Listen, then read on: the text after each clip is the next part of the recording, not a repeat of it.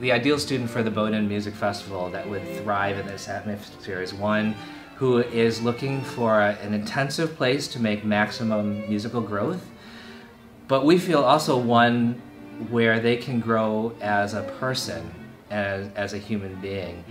We try to create an atmosphere here that is free, that is nurturing, that is flexible, that allows students and faculty to come here with their own goals and to accomplish them.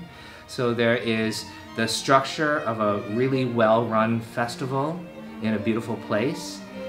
At the same time, within that structure, there is artistic freedom.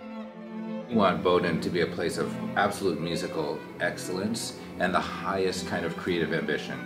So anyone who is, first of all, a first-class instrumentalist, this way too, this way too, this way too, that will help them enjoy Bowdoin that much more. To get the most out of chamber music, it requires also a sort of a mental flexibility, a curiosity, a need almost, not just a desire, but a need to learn from what's going on around you. Because that's how you play chamber music, because you learn what's happening around you.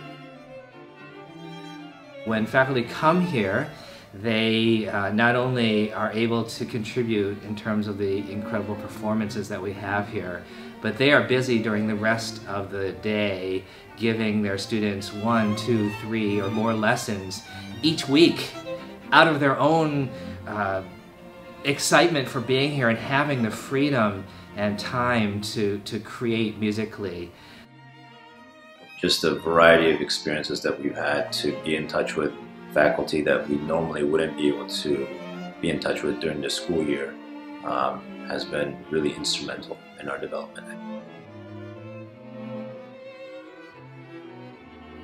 We have an atmosphere where we're all striving together to reach our fullest artistic potential.